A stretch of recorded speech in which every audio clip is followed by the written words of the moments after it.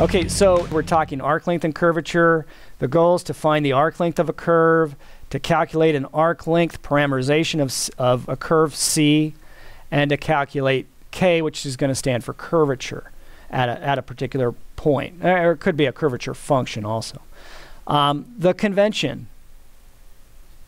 C is a nice smooth curve given by R of t. So picture a nice curve in space or in the plane with it might have slow turns, but nothing sharp, no sharp edges to it. So C is going to look like that. And it's going to be given by some vector valued function, R of t. Okay? All right. So with that convention in mind, let's get started. The first theorem we want to look at is the one that gives us arc length. So the arc length, and we'll call this arc length lowercase s, the arc length s of a curve C from, let's say, t equals a, where t is the parameter, t equals a to t equals b. And this is, by the way, is with the understanding that the curve is only traced out once as t goes from a to b. So C traced out exactly one time as t goes from a to b. You won't have the curve traced out multiple times, in other words. Then the arc length turns out to be the integral from a to b of the magnitude of r prime of t dt. So this is the big formula that you need to know, and I'll show you why it's true with an intuitive justification. So imagine a nice smooth curve. Maybe it looks like that. And maybe this is our point A, which is essentially given by R evaluated at t equals a. And this is our point B, which is going to be given by the vector valued function R evaluated at little lowercase b. Okay, t equals b. Then how do we find the actual length of the arc? If you were to travel on the arc from A to B, how do we calculate its length?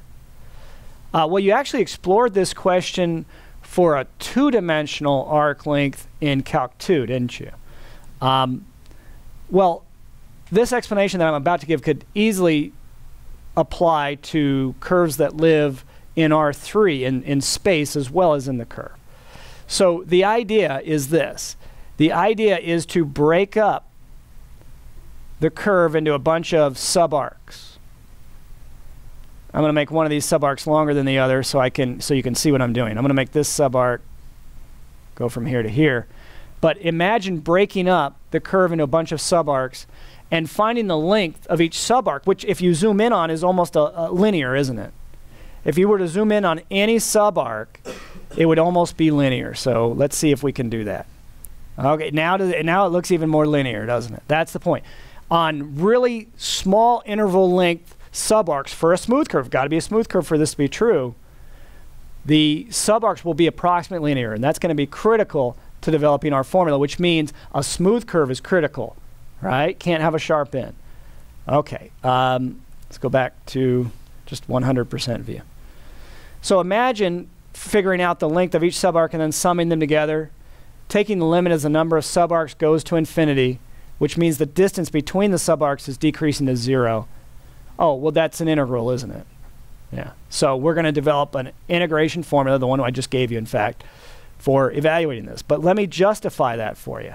Okay, maybe I should go a little bit zoomed in. Okay. So focus on this subarc.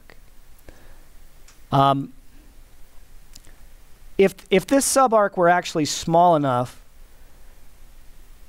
then this would almost be a right triangle, wouldn't it? I mean, you can actually see the curve here, but if I did it on one of these, it would really look like a hypotenuse. This subarc length would look like a hypotenuse, wouldn't it? Okay, so we're going to call this arc length here, this subarc here, we're going to call that length ds. And I want you to think of ds as an infinitesimally small piece of arc length. So if I had drawn this just a wee bit straighter so that that side looks horizontal and that side looks vertical, and we still have a right triangle there, then you might believe that we could call this side delta x. So the length of this side is delta x or dx. And the length of this side is delta y, which is approximately equal to dy. dy actually stands for the change in height of the tangent line over this distance dx. So they're not exactly the same. Delta y would be the change in height of the actual function. But it's close, right? Especially it gets closer and closer as the number of subintervals goes to infinity. So what good old formula is going to give us ds? It's your old friend, the Pythagorean theorem, right? So ds squared is going to equal dx squared, and I'm putting it in parentheses just so it doesn't look like I'm squaring just the x, and dy plus dy squared, or the square root of that, right?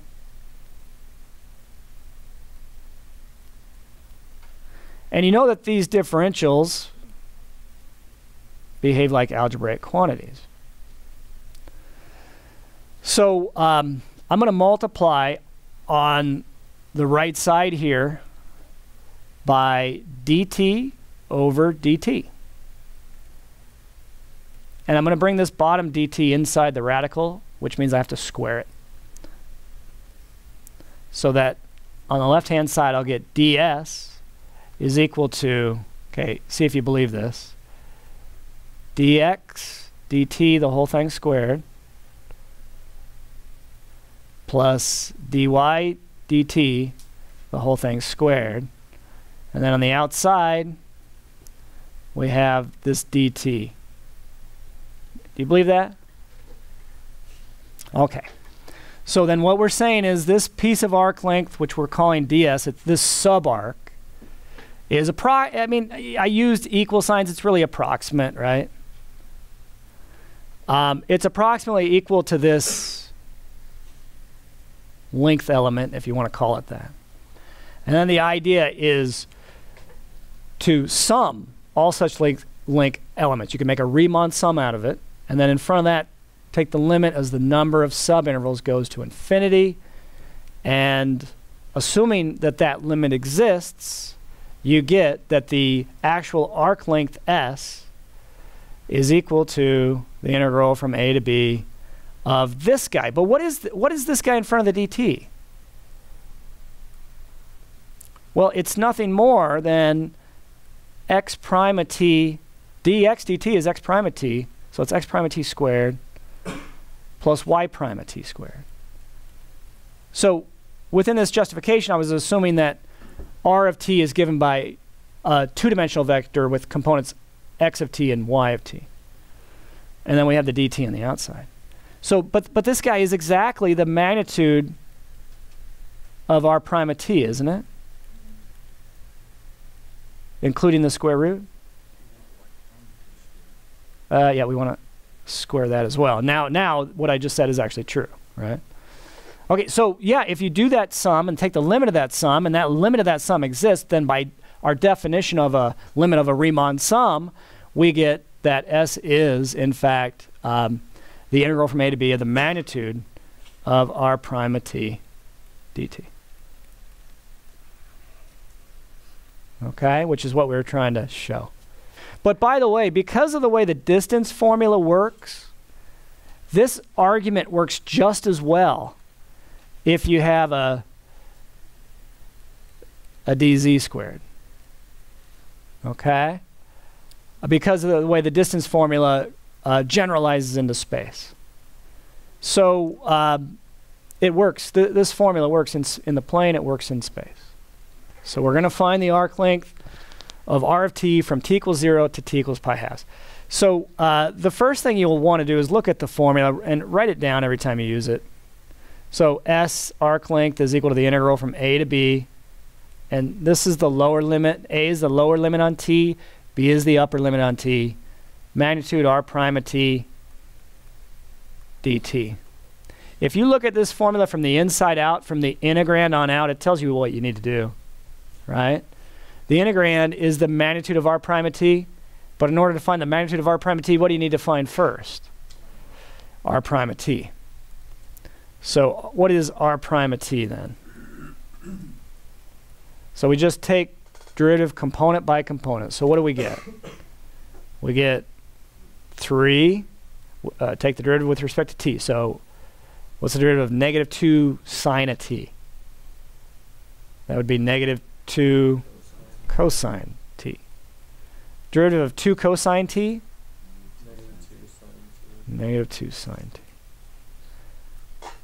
And that's the derivative, r prime. Now, how do you find the magnitude of a vector? Okay, so we're going to take the magnitude of r prime of t, and that is going to be the square root of what? 9 plus what? You square all the components and add them together, right? 4 cosine squared t. What do you get when you square negative 2 sine t? Yeah. And hopefully you see an identity coming. What do I have to do first? Take out the 4, and what's left? Yeah, 1 is left in the form of cosine squared t plus sine squared t. So this is really going to be 9 plus 4 underneath the radical, or root 13, because this guy is just 1. Does that make sense to you? So then what does this integral become? Realizing, okay, let me go back up here. Realizing that, what's a going to be? A is going to be that guy. B is going to be this guy. So what does this integral become? The integral from, okay, 0 to pi halves of just root 13 dt. That's not bad at all, is it? If you wanted to, you could pull out, and I recommend doing this, pull out the constant. Root 13 times the integral 0 to pi over 2 dt. Anybody remember what that is? Well, it's just pi over 2. When the lower limit is 0 like this, and the integrand is 1, it's just going to be pi over 2. Let me remind you why that's true. So when you integrate this, yeah, you get t evaluated from the lower limit 0 to the upper limit pi halves. But of course, when you plug in the lower limit, you just get minus 0, right? So you plug in the upper limit first, you get pi halves. You plug in the lower limit. This is one version of the fundamental theorem of calculus, right? So with the radical 13 out in front, you have, if I turn it around, pi times radical 13 all over 2. And whatever units, right? I didn't specify units, so whatever the units are. And that would be the length of the arc traced out from t equals 0 to t equals pi over 2. Make sense? Okay.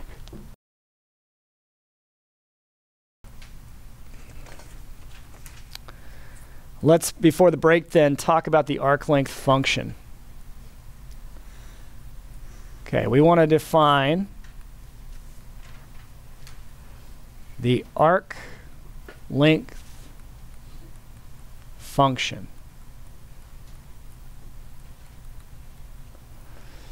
Well, okay. So out of that s, remember lowercase s represents arc length, we're going to make a function out of it. And basically in the formula then, we're just going to change the upper limit in the arc length formula. We're going to change it to t and make a function out of this integral. Lower limit's a. But then we'll have to use a dummy variable for the variable of integration. So we'll, instead of r prime of t, use r prime of u, because we already used t up here. So r prime of u, magnitude r prime of u du. And that's it. That's the arc length function. So this is another one that you need to know. But if you can remember the arc length formula, you can remember the arc length function. Okay. You might ask what this is for. Well, it's really important, and you're going to find out what it's for in just a little bit. Couple of notes here. Note number 1. Just a statement on what this is. S of t measures the distance along C. Again, C, capital C, is the curve traced out by r of t. From r of A, which is going to be given by x of A, all of the component functions evaluated at A, y of A, z of A, to r of B, which is x of B, component-wise, it's x of B, y of B, and z of B.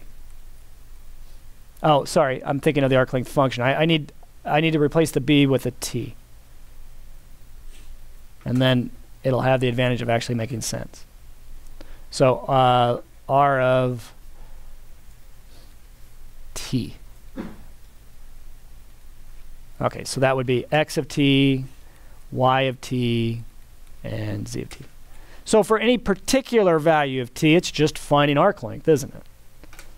Note number 2, the s from s of t is called the arc length parameter. Let's underline that because it's an important piece of terminology that we're going to use a lot. And then note number 3.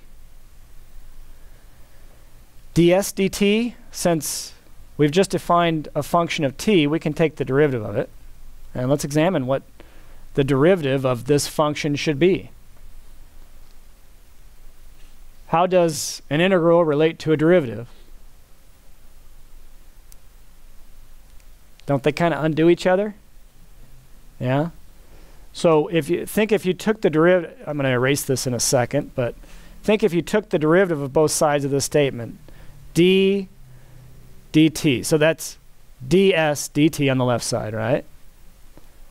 And then d dt. Remember how that works, how to take that derivative? You actually just take the integrand, and this is part 2 of the fundamental theorem of calculus. You actually just take the integrand and evaluate it at the upper limit. So you get magnitude r prime of t. Let me erase all that stuff because I don't want to mess up the statement of the formula.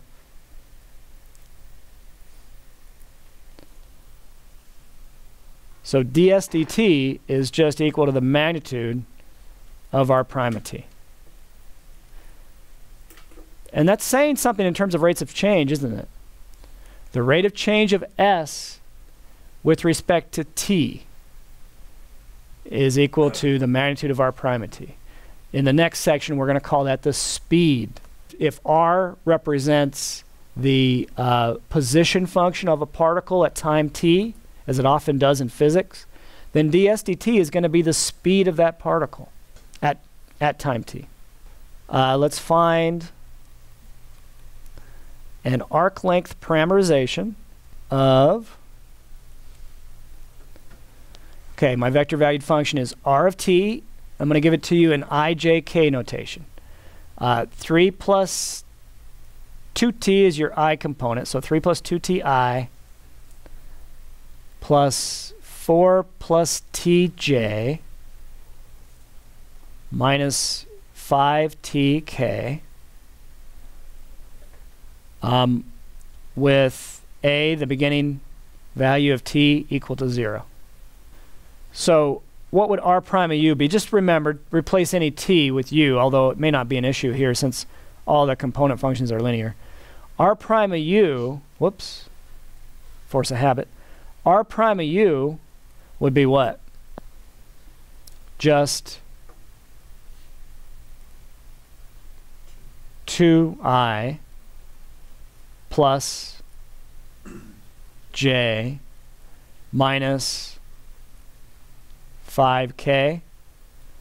Notice the variable didn't even show up here, but had we not had linear components, you would want to use a u instead of t when you set up the integral. Okay. And then, so that's r prime. What's the magnitude of r prime?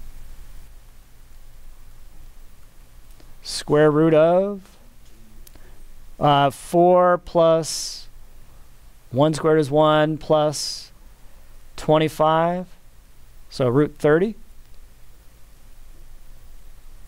Yeah? So let's find the arc length function, and then I'll show you how to turn that into, or use that to find a parameterization of r in terms of s. So that's what this, in case I didn't make this clear, which I didn't, when it says find an arc length parameterization, what it really means is we want r, want the vector valued function r in terms of s.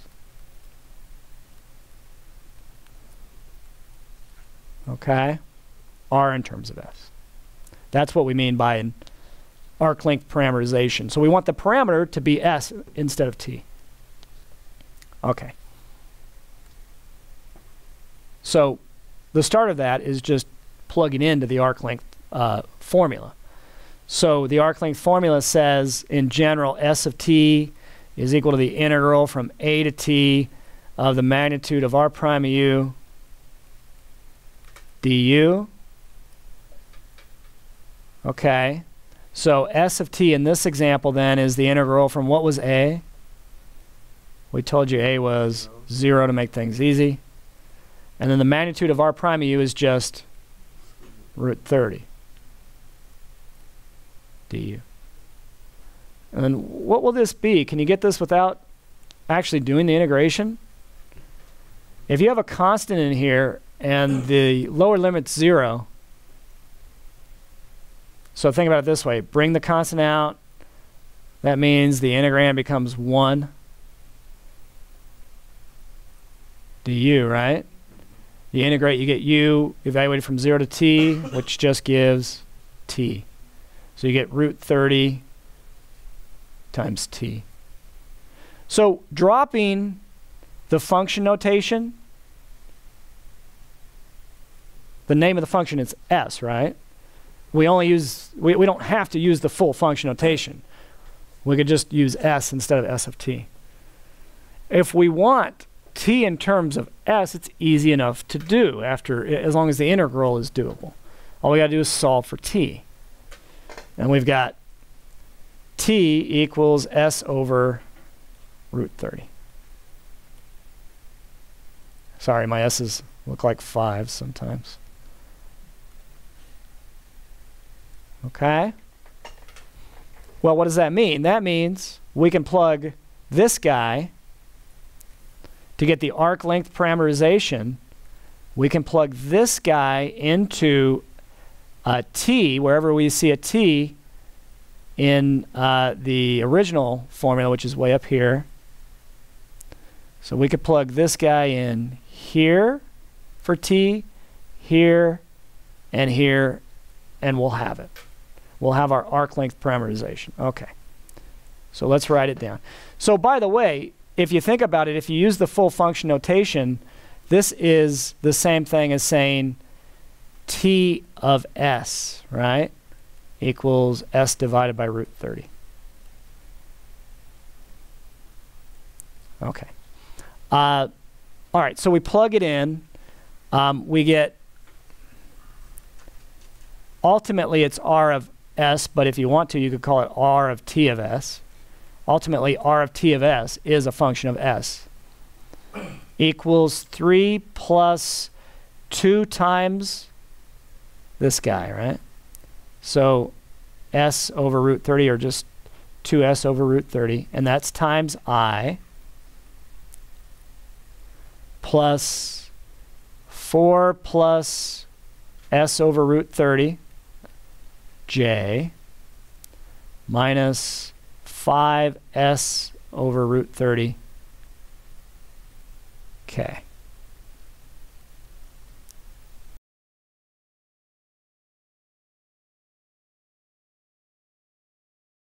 Okay, so some notes involving the arc length parameter. It turns out that if you parameterize r in terms of s and take its derivative, so in other words, r prime of s, where s is the arc length parameter, that turns out to be t of t, the unit vector in the direction of motion, or the unit tangent vector, as we called it last time. Remember, the unit tangent vector, t of t, is computed by taking r of t, r prime of t rather, and dividing by its magnitude.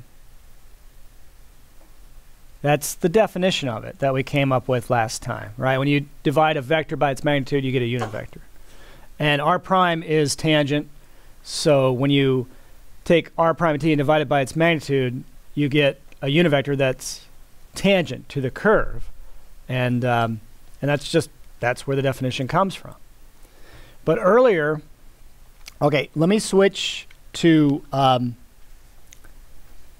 you remember Leibniz notation?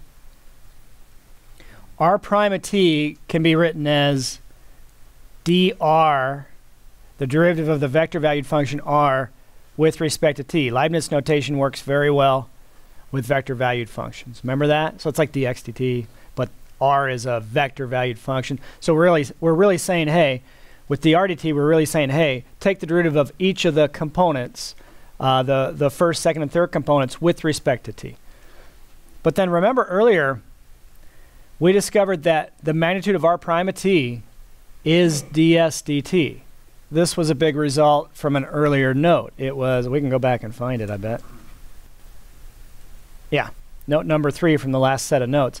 This came from basically the definition of the arc length function, along with taking the derivative of both sides of that arc length function. And that's the key to the proof. Now, if you remember, as long as we have nice differentiable functions, and ds dt isn't equal to 0, of course, which is going to be the case here, we're going to require that, then the reason why we like Leibniz notation is because the operations behave like algebra. ds dt behaves like a fraction dividing by ds dt. The result, that what it's equal to, it looks like fraction arithmetic. It's just beautiful. So we can rewrite this as dr dt times dt ds. We have a theorem from Calc 1 that says we can do that. But then we know that by the chain rule, this is equal to, and it looks like cancellation, which is, I mean, that's not really what's happening here. We have a theorem that says this is true, but it looks like algebraic cancellation division, right? We have a theorem then that says this is equal to just dr ds. And this last bit is actually the chain rule. So the last bit is actually the chain rule. But that's the whole ball game, because dr ds is r prime of s. So we just went from, if you follow the equal signs, we went from t of t to r prime of s. Note number 2. It does turn out, if the magnitude of r prime of m for some parameter m, if that magnitude turns out to be 1, then M is the arc length parameter. M equals S. That one's a little harder to prove, but it's not surprising. It's not surprising. So we're saying that there's only one way to parameterize R so that you can take the magnitude of R prime and get 1, and that's by using the arc length parameter. Okay. So now we're ready for the big definition of the day, curvature. So this is curvature of a curve C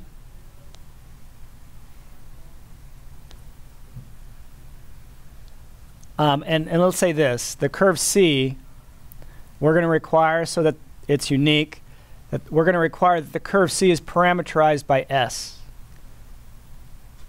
So when I write it, C colon R of S, I'm saying this R of S is a vector valued function. S is the parameter where S is arc length, okay? So that we have a standard definition. So what this definition is about to do for us is describe how sharply a curve bends at a particular value of S. So as you might expect, you're going to have a larger value of curvature for a sharp curve than a gentle curve. That would be our goal, right? The sharper the curve, the higher the curvature. Okay, so this quantity, we call it capital K for curvature, and it's going to be defined by the magnitude of the derivative of t, the unit tangent vector, with respect to S. In other words, if you were to calculate it directly, you would have to find t, parameterize with respect to S, and then take the derivative of it, and then take its magnitude. So both notations mean the same thing. Okay. So why will this measure how curvy a curve is? Right? Why will it do that? So I'll write a note and then I'll show you a picture. K is the magnitude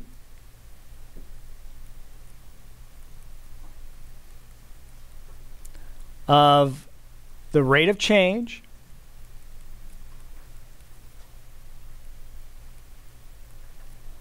of the unit tangent vector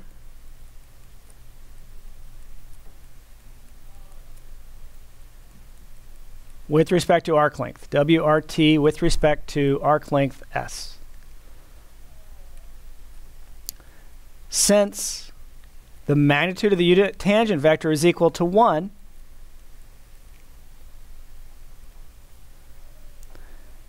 the only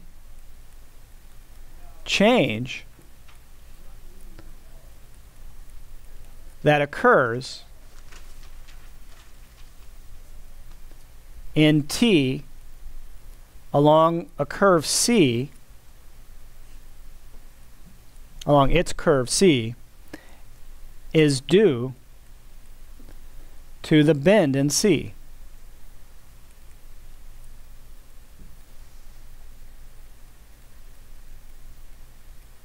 Because the length is not changing. So if there's a big change in the bend, there's going to be a big change in K. So let me say that. The more bend, let's call this a quantity, more bend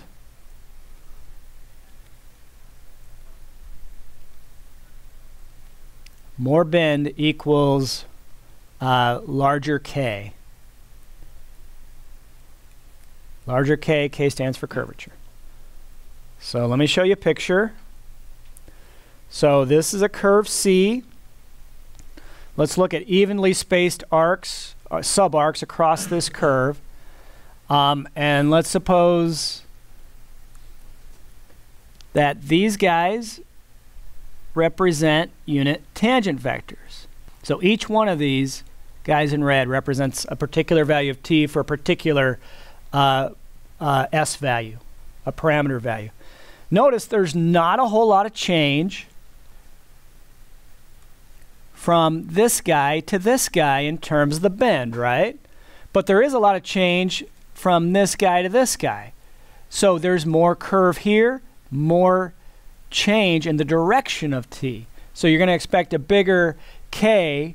You're going to expect a bigger k in this region than in this region.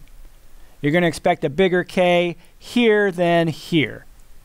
The next theorem, I'm just going to state the next theorem because the proof looks a lot like the last proof I did. Turns out that k is equal to the magnitude of t prime of t, where t is any old parameter,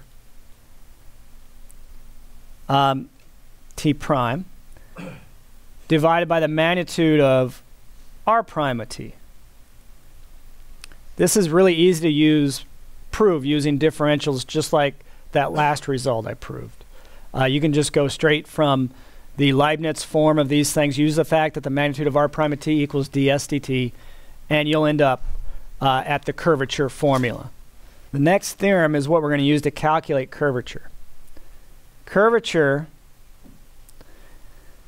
okay, again, we're assuming C is given by r of t, okay? C is a curve in space given by r of t. It could be in the plane, as I'll show you. Then it turns out that the calculation formula that we're going to use, because the definition is, in many cases, almost impossible to use.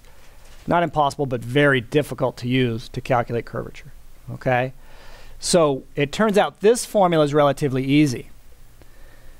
We take the, it's not going to look easy, but it is, trust me. The magnitude of r prime of t, we take that and cross it with r double prime of t, and we divide by the magnitude of r prime of t to the third power. It looks horrible, but it's really not as bad as using the other formulas usually. Let's find k as a function of t. Find k of t for r of t equals 2t squared I plus tj plus 1/2 t squared k. And let's take a look at the formula. What does this formula tell us we need? Dissect it. And it's just like applying operations. You have to go from the inside out, right? So what do you have to compute first? If you want to compute the cross product of r prime and r double prime, what do you have to do first? You got to find r prime and then r double prime. There's an order to things, and the formula itself tells you the order. So don't memorize steps, memorize the relevant formulas. You want to memorize as little as possible. So memorize the formulas, and then the formulas give you the steps. So, okay, what's r prime of t? So 4ti plus just j plus tk. And then what's r double prime? Well, 4i, 0 for the j component, so we don't write it down when we're in ijk form. And then for the k component, just 1k, right? Then what does the formula say to do after that? Take the cross product. So you can shorten the notation. Just r prime cross r double prime is probably easier to write down than r prime of t cross r double prime of t. All right, so here's some good practice for you. ijk, right? We're finding a cross product. In the middle, we put in 4t, 1, and t. That's r prime, right?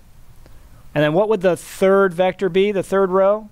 R double prime would be 4, 0, 1. All right, good. Okay, cross out the first column and take the determinant of this little 2 by 2 matrix right here, and that'll be your I component. What does that get you? So just 1i, yeah. And then if you cross out the middle column and take the determinant of the 4t, t, 4, 1, what do you actually get? You actually get 0, don't you? And so there's a built-in minus there. Let's not forget that. Minus, and then it'll be 4t minus 4t, right? So just to show the work. And then that's j. And then k would be just cross out last column. 4t times 0 is 0 minus, so minus 4k. So I minus 4k, would you guys buy that? And then what does the formula say to do with that? Look in the numerator of the formula. We got to find the magnitude. So r prime cross r double prime magnitude. So that's going to be the square root of 1, right? 1 squared plus negative 4 squared, which is 16. So root 17. Okay, that's the numerator. And then what's the denominator? R prime of t, magnitude, the whole thing cubed. I'm going to write down r prime magnitude cubed, so I don't forget to cube it. It's really easy to forget to cube it. Okay, so let's go back. We know what r prime is. We just need to find the magnitude. The magnitude is going to be, okay, we're going to write down the square root, and then let's write down the third power so we don't forget. So you're going to take, to find the magnitude, you're going to take the first component, square it. What's that? 16t squared. The second component, square it. Plus 1. The third component, plus t squared. What does that turn out to be? The square root of 17t squared plus 1, and then the whole thing cubed. So k of t, if you include the function notation, is going to be root 17 over the square root of 17 squared plus 1, the whole thing cubed. Or you could write it like this, root 17 over 17t squared plus 1 to the 3/2 power. Because when you square, when you take a square root to the third power, it's the same as the 3/2 power. Okay? So if you wanted to know the curvature at a particular point on the curve, you would plug in the t value that corresponds to that point, that generates that point, into k of t, and that would tell you how curvy the curve is. Okay? The bigger the t, the more curvy the curve. Okay. So, little note here. Number 1. To find k for a planar function like y equals f of x, this is an important thing to know, not just for this problem. You can use the above formula